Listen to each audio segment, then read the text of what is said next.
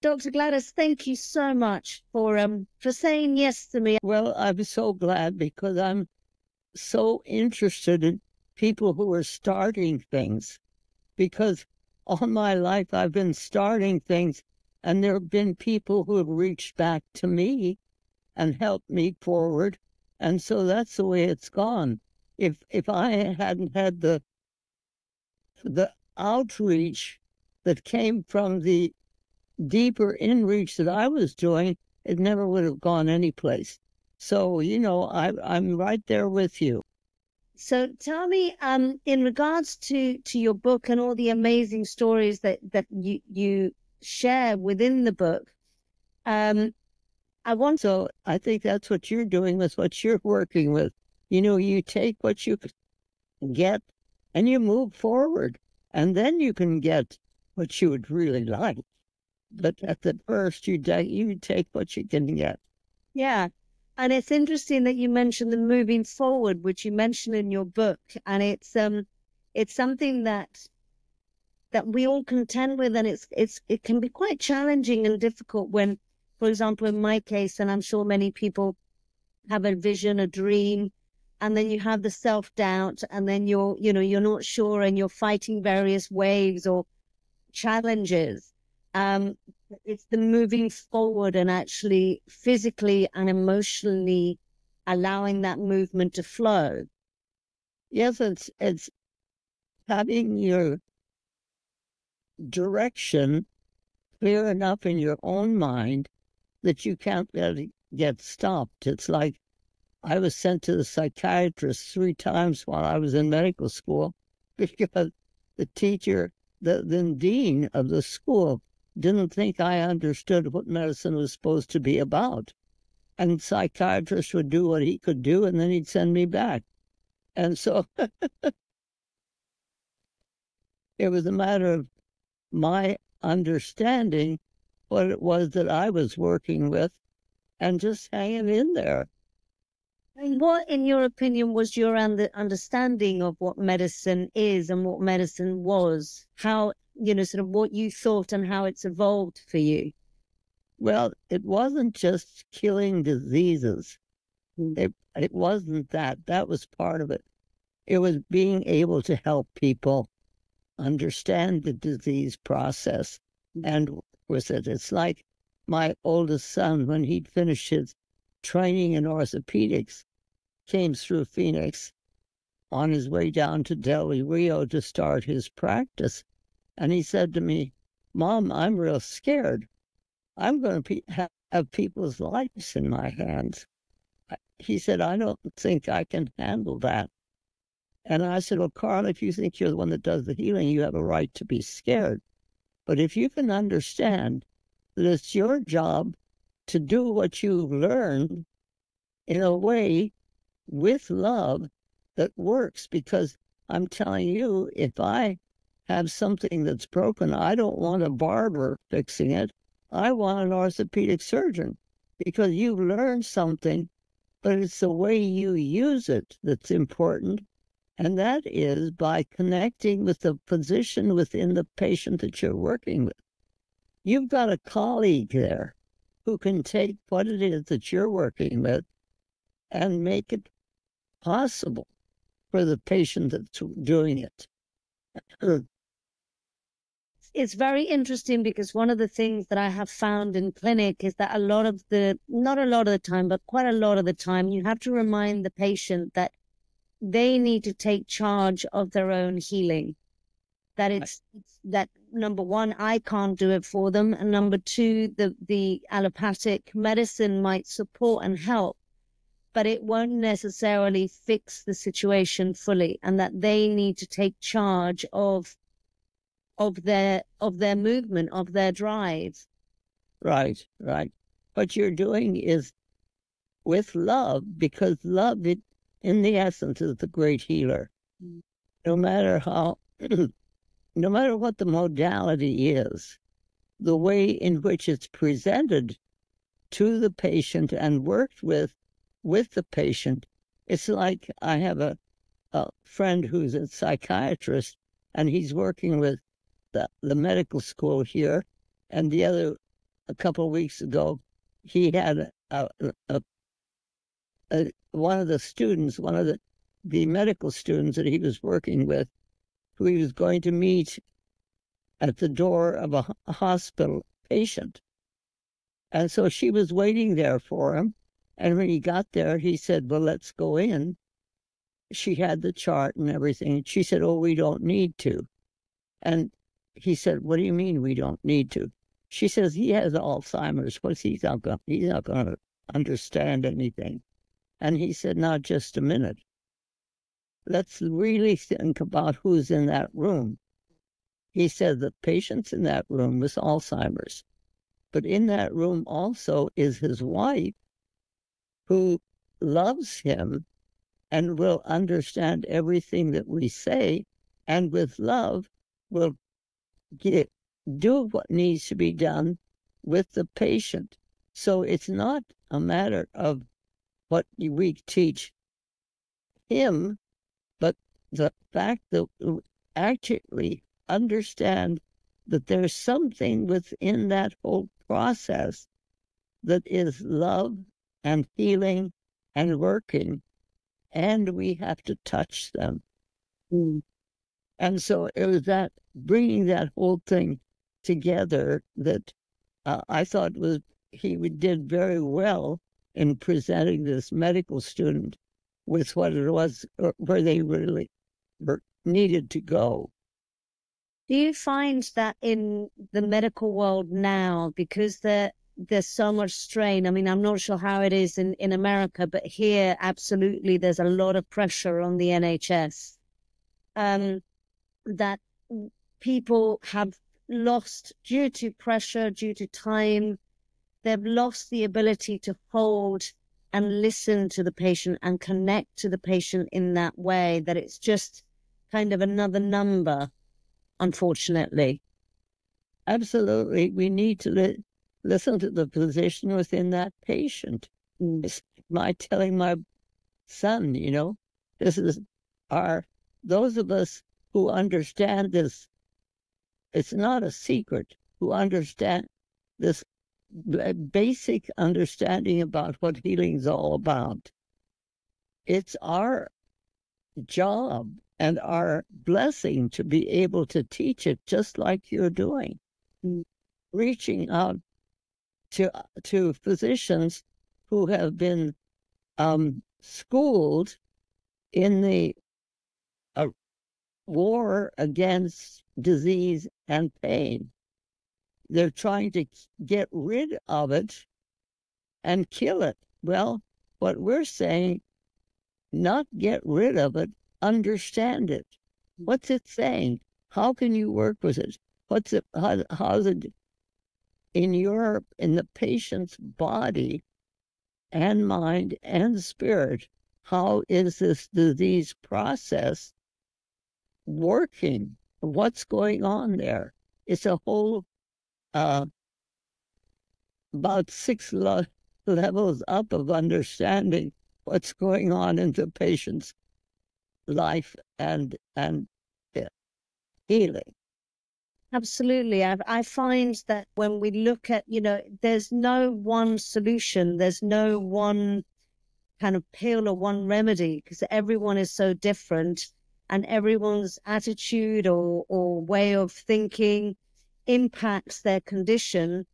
But you might have 5 people with rheumatoid arthritis or 5 people with cancer, and they will manage it completely differently, mentally and emotionally. And at different times in their lives, they'd handle it differently. Certain times in your life, the way you can handle this process is something like, well, when I had a bout with cancer way back 30 years ago, and the way I handled it then was totally. I went on a 30-day fast, and I went through a whole process. I could no more do that now than fly. I mean, so when I had it 6 years ago, or however long that was, I had to take it into completely different process because that was what was available to me. When we put out an edict and say, this is the way, and we expect people to find the way, we're kidding ourselves. If we put it out and say, well, here's a way in which you can do it, and we'll work with you in this way. And if the patient reaches back to us and we get the communication going in a loving way, boy, have we got healing going. Right on. Do you believe that if we tackle fear, for example, when people are sick, one of the biggest things is fear, because it's the fear of the unknown. Am I going to get better? All those kind of emotions come in. If sort of whether it's the practitioner, the physician, if they were to manage the fear factor, do you believe that the healing would improve faster? When fear steps in, love tends to step out. But if we can get the love going and work with the fear, I mean, it's just another symptom, really, fear is, but it's a stopper if we let it be. But if we can understand that it's another symptom and that it's a very important one for us to pay attention to, and not just tell a patient to get over it. I mean, that's a stupid statement. You have to live through it.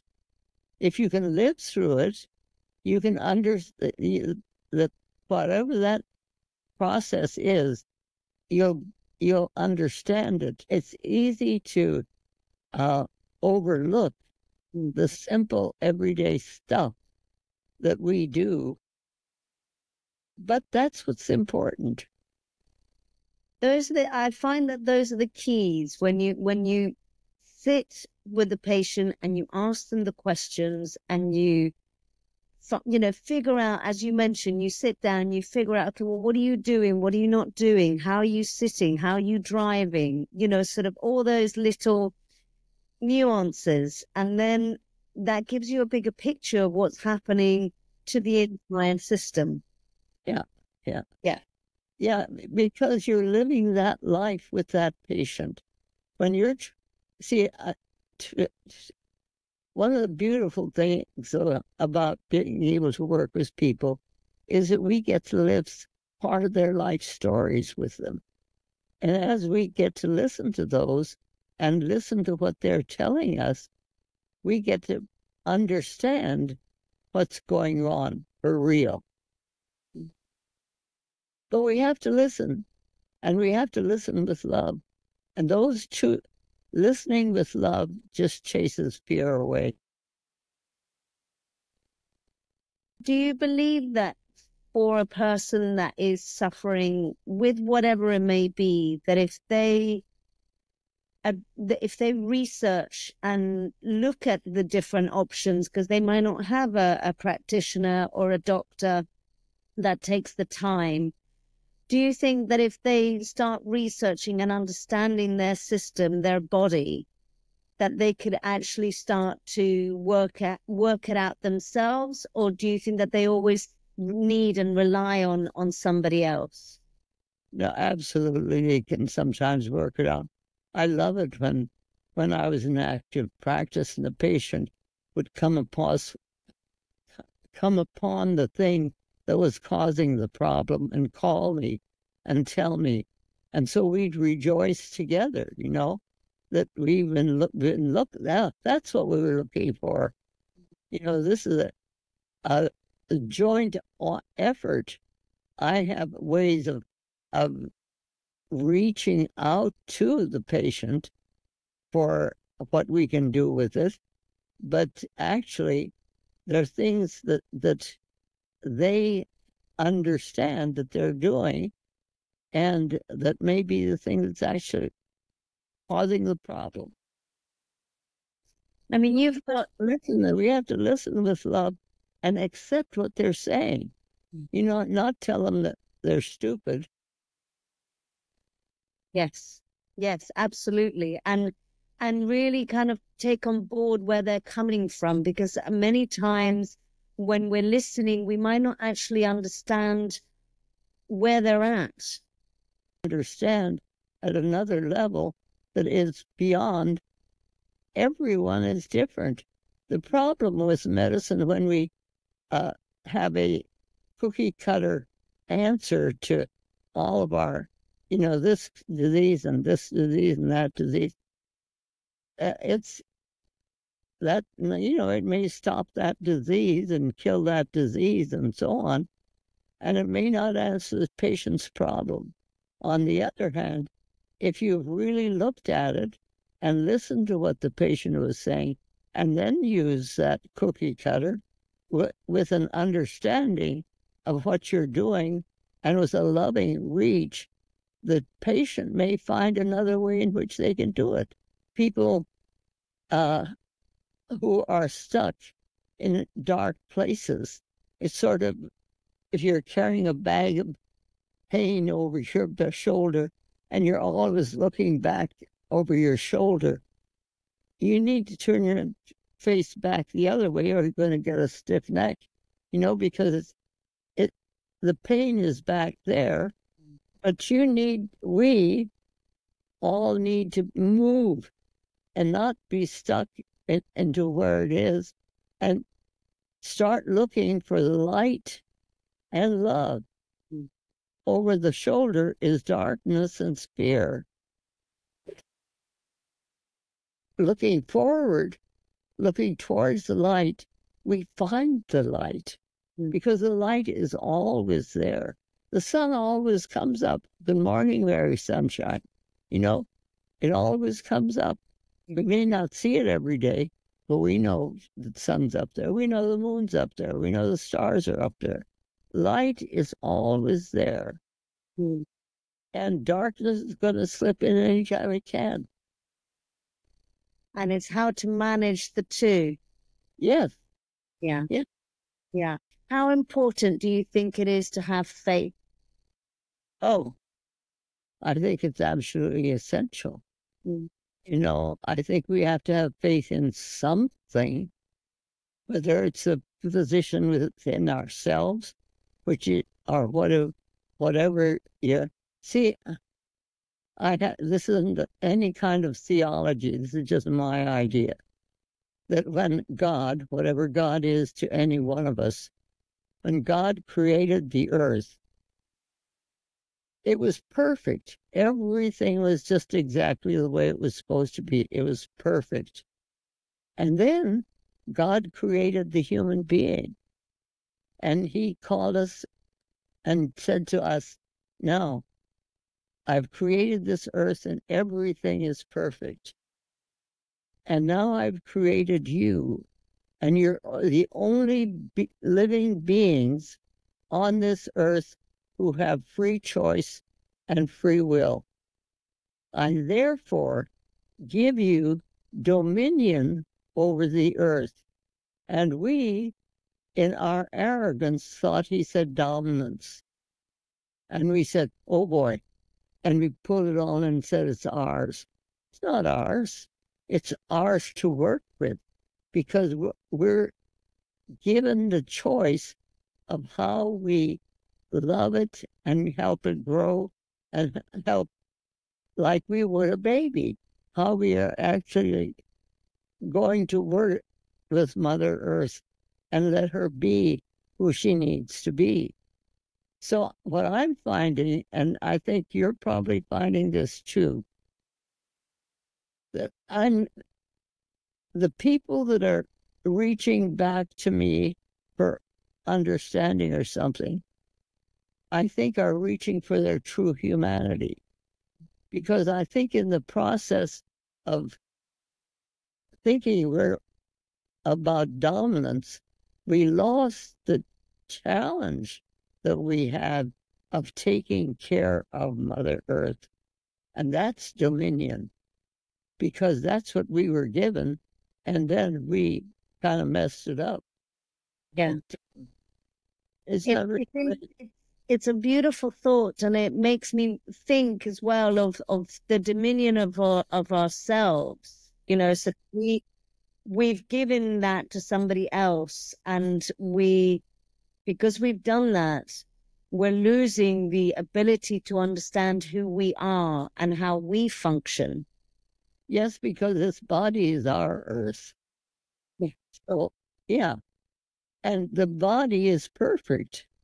It's got all kinds of nuts and corners and messes up and so on.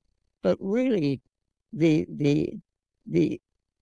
essence of who we are we're created in a perfect union. But because of stuff and things, it's not perfect. It has areas in which we need really the process of healing. And that's why you're in the kind of work you're in, and why I was in the kind of work I'm in. Do I have time for a little story? Yes, of course you do. Okay. I had this wonderful friend. He was a family friend for years, and then he moved into dementia, and we found him a place where he was well taken care of, and I knew that he was well cared for and so on. So this one week, I went over to visit him, but I took a little plant. It was a little green plant in a little pot, and I took it to him, and when I went into the room, into his room, I said, James, here's it. I brought you a gift, and this plant loves you, and I brought it to you so that you could take care. I don't know. I said a bunch of things, and I had no idea whether he was understanding what I was saying, because he just looking around, and everything. So I put the plant on the windowsill and told him he should water it and so on. I don't know what all I said, but I'm just talking away. And then I left, and I came back a week later, and he met me at the door, and he says, magic, magic, And I said, what? And he takes me in, he says, box. And he walks over to the air conditioning box, and he says to me, box, push this button, everything's cool. Love's cool. He says, push this button, everything is hot. Plant doesn't like hot. And I thought, oh my, isn't that amazing? He had a love affair going on with that plant, and they were supporting each other. The little plant is growing up there, and he's aware of the whole process. I was so excited and pleased about what he and that little plant were doing in this world. I mean, for me, it was like, yes. Yeah, it's the intention, isn't it? It's kind of having a focused intention. Yes, and accepting the fact that it could happen. Yeah. That a plant could really love you back. Yeah. Well, that it would respond to what the air conditioner did. Yeah. Yeah. Well, Gladys, one last question, because I know that we're nearly at our end, and it's time. I've taken enough of your time. I wanted to ask, I don't know if it's too big of a question. When it comes to the youth of today, what tips or what would you suggest to them on how to manage what they're dealing with? Because they're dealing with quite a lot at the moment, sort of emotionally, electronically, politically, there's a lot that is overwhelming a lot of the youth of today. So what wise words would you give them before you go? Look for love and light and hope. Look for what you're looking for, because honestly, if you just if the dark places are always showing up, they're not the only places around. There is the light, and light always overcomes darkness, and love always overcomes fear. And there's this forward movement, but it's so easy to get stuck in the dark places and not turn ourselves around and pull ourselves out of it. But we have choice. We have choices. And if we choose to look for the light, we'll find it. If I'm walking down a dark path with my flashlight, and it's a good flashlight, and I can see every step ahead. But if I look over to the one side or the other, there may be a little flickering light over there that doesn't doing, it seems to not doing much. But if I take my flashlight, which is a good strong flashlight, and shine it over that, it'll shine that flashlight up. In other words, if we can actually take what we have, no matter what that is, what you call it, and share it with somebody else who's just starting to get something going, and they need some help in taking the steps to do it, put your light where theirs is. And because it's not going to take anything away from you. I mean, this is just going to enhance what you're doing anyway.